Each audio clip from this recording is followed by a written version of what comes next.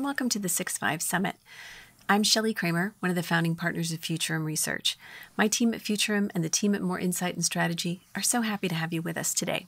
In this fireside chat conversation, Moor's Patrick Moorhead is joined by Dennis Hoffman, the Senior VP of Corporate Strategy for Dell, and their conversation discusses how changes in our world, including our increased reliance on data, are driving capital IT investments. I don't know about you, but this is one conversation I can't wait to hear more of. Come on, let's check it out. Hi, Dennis. Welcome to the 6.5 Summit Cloud Track. I really appreciate you joining us. Thanks, Pat. It's great to be here. Thanks again. Dennis, let's start off with the easy questions first. Can you talk a little bit about what you do for Dell Technologies? Yeah, sure. I lead corporate strategy for Dell Tech. I work with Michael and Jeff Clark, basically to make sure we've got a winning strategy and we're actually executing it. So it's a little bit of a mix of trying to see around corners, make sure we don't get ourselves painted into corners, and otherwise just helping lead the company as we drive forward. Yeah, you know, the past decade, it's easier for me, the industry analyst, the pundit, to look at strategies, but it's helped me really to get an appreciation for Dell Technologies strategies because, you know, I used to have a real job for 20 years. So, Dennis, it's been a crazy time with COVID-19, and I'm curious, has that changed how businesses that you talk to are looking at their IT journeys and investments in the future? And is it different from a post-COVID world where we're stuck today? Yeah, that's a fascinating question. You know, we do a bunch of research. We've been studying a universe of roughly 4,000 companies for the last since 2016 or so. And we've been tracking their journey along this digital maturity curve, asking them, where do you see yourself on this journey? What place are you in? And so we've built a pretty decent database of the stages of digital maturity, which you could loosely describe as laggard, leader, and in the middle somewhere, learner. Yeah. And the answer to your question depends entirely on where somebody is on that journey. I guess they would all probably say, yeah, the pandemic has certainly impacted their view of IT, but the impact is significantly different. For a laggard, the pandemic impact has been to dramatically reduce IT spending. For a leader, it has been actually a net increase of what they were spending and what they thought they would spend before the pandemic even hit. And then along the way, all sorts of different viewpoints on everything from public cloud utilization to multi-cloud world and those sorts of things. So very big impact, but net nothing but let's say an accelerator of the need to mature digitally.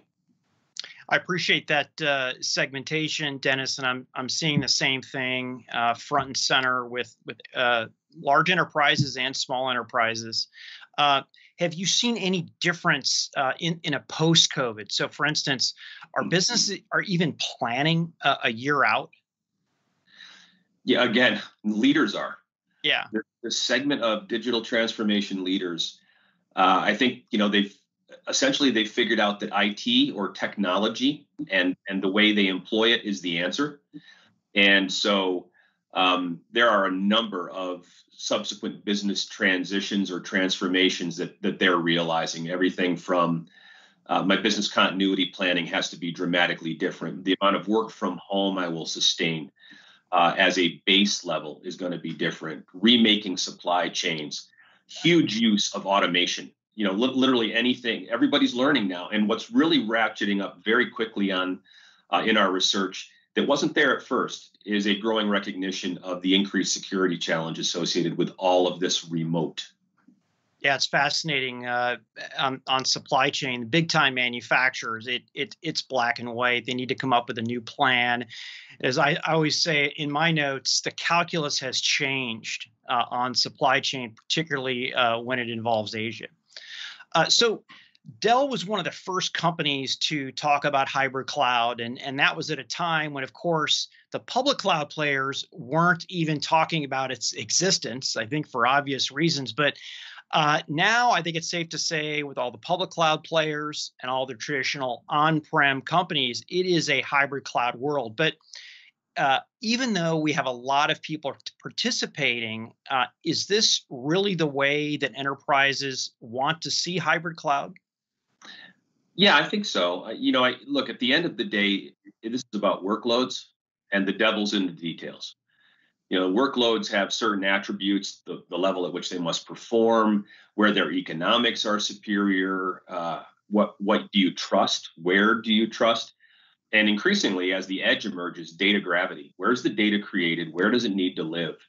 And as it turns out, there's a spread of attributes on those basic dimensions that say certain workloads belong in the public cloud. Certain workloads are actually far better in a private cloud. Some workloads don't belong in any cloud at all. And as organizations try to knit all of that together, it's made, I think, this notion of hybrid cloud more prominent in people's conversations. As you pointed out early on, for the public cloud folks, if you have a hammer, everything's a nail. But now I think because this is really fundamentally about workloads haven't changed, but their attributes differ. It is absolutely something that we're seeing all of our customers get to ultimately. But back to my earlier comment, digital laggards are still learning about that. Digital leaders are, hands down, it's a multi-cloud world, end of story. Yeah, and the realities of data sovereignty, latency and control are some of the biggest reasons that still 80% of those applications are still on-prem. And now by having cloud models on-prem, it is almost, and then you add consumption models to it, it's almost, it's to a really good point, I think. Yeah, absolutely. I mean, look, cloud is a way of operating IT, not a place. Everybody wants to operate in a more elastic, self-service, automated way. And it's just a question of where one does that. But to your point, with so many of the public cloud models now coming on-prem, whether it's Azure Stack or Outpost, yeah, I think everybody's kind of acknowledged that hybrid or multi-cloud is really the reality. Yeah, I definitely wanted to hit you with that. And I know it's slightly different, but there is a difference between multi-cloud and hybrid cloud.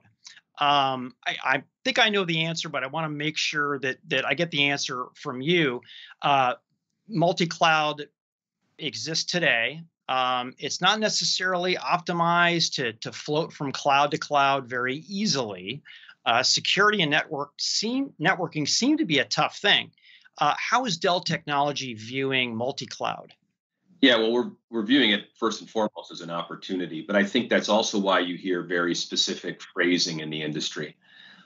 People build a hybrid cloud, but we always refer to it sort of as a multi-cloud world, yeah, which I think is a tip of the cap to the fact that nobody's really saying any given workload is going to burst from on your premises to someone's public cloud, to another person's public cloud, and then back to your premises, which was some of the initial notion, if you remember, around clouds, was that there'd be all this workload bursting.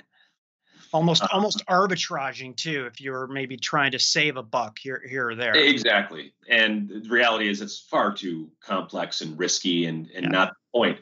The fact that it's a multi-cloud world simply recognizes that the best place for my workload may be at any given time for different set of workloads, a SaaS app, a public cloud IaaS, my own data center, yeah, either in a cloud or not.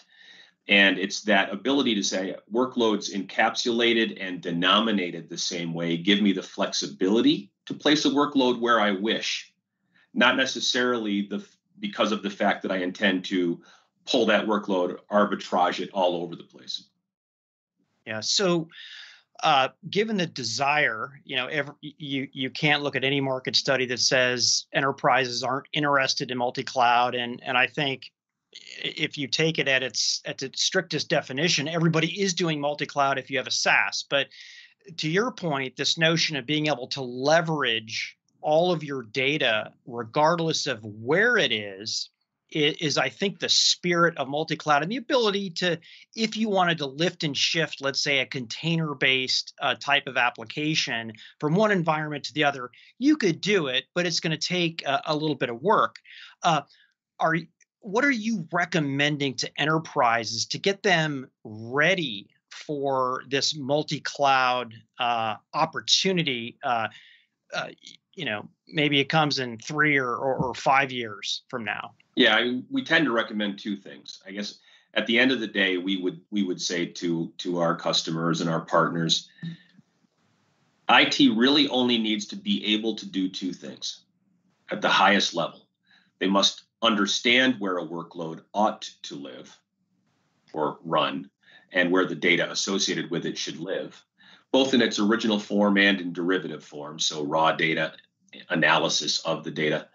So where should a workload live and where should the data reside? And then have the ability to do it, right? So it's on that ability to do it part that we end up doing a lot of our work. There's two things that are critical. First, a well-run private cloud. If you're not actually using cloud principles to run your own data center in a competitive way, it will never meet the criteria I outlined earlier, whether it's performance, economics, trust, data gravity. You'd say, no, I'm not the best place for that. So running a private cloud well, and that's something we obviously work a lot with our customers on, trying to help them make certain that they have operational excellence, the right technology, people, process in order to run a cloud. The other thing, which is absolutely vital, is you need some sort of fabric to connect it all. You need a consistent way to manage the workload, whether you're running it on your prem, running it on somebody else's prem, and that's where some form of a universal software platform that connects and manages, controls, secures workload is key, and that's for us obviously one of the main thrusts of the VMware organization as part of Dell Tech. Yeah. So, Dennis, do you have any final words of inspiration as people dart between this multi-cloud and hybrid cloud world, given the pandemic? If let's say they are a laggard, what's the first thing that they should do, and how do they get there? Yeah, no, I get that question a lot. From people who believe they are laggards, whether in fact they are or aren't by any kind of objective criteria. And I think, look, the answer comes down largely to we need to begin to change the reputation and role of information technology within that specific organization. There's a couple of leading indicators. Where does the CIO report? In digital laggards, 3/4 of them don't report to CEOs. Right. In leaders, half or more. It's just the importance placed on the function. So when if you believe I'm not really where I want to be, first thing we got to do is we have to pick out a program of great business importance to the organization enabled by technology and put every resource we've got on it to prove that we can do something other than what our reputation says we can do. And from there, then begin to build.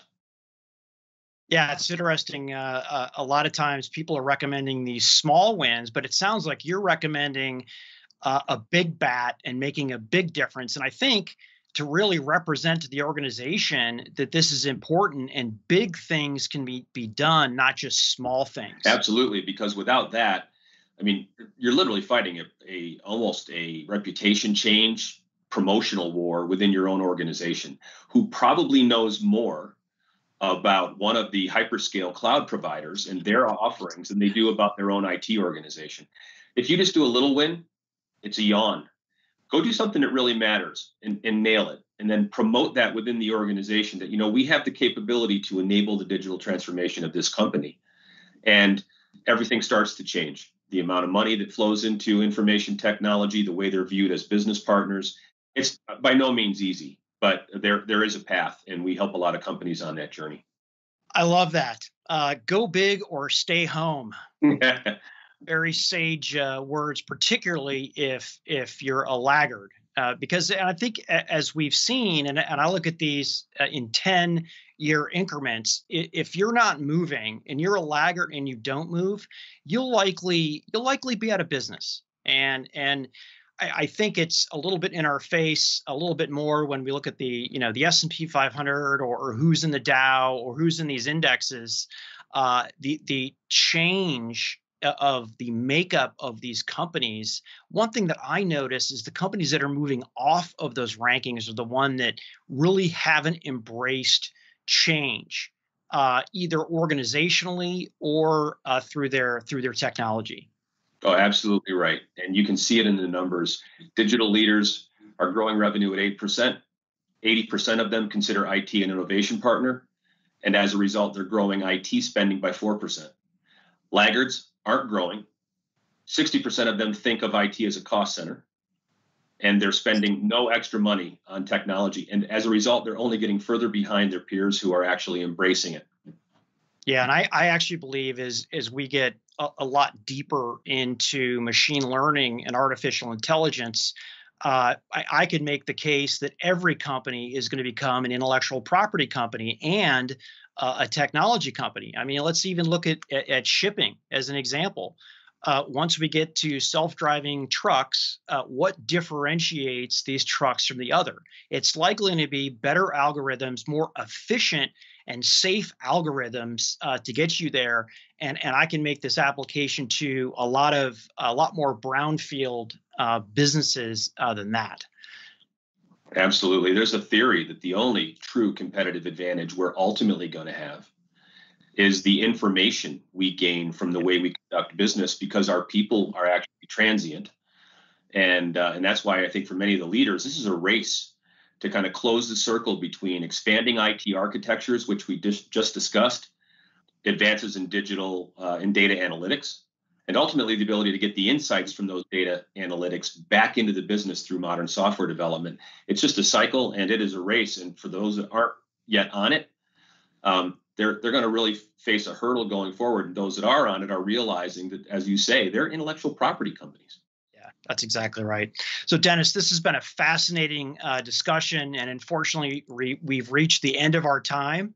I want to thank you for sharing your insights with the 6.5 Summit and the audience. And this is Patrick Moorhead from More Insights and Strategy, signing off with Dell Technologies' Dennis Hoffman for the 6.5 Summit.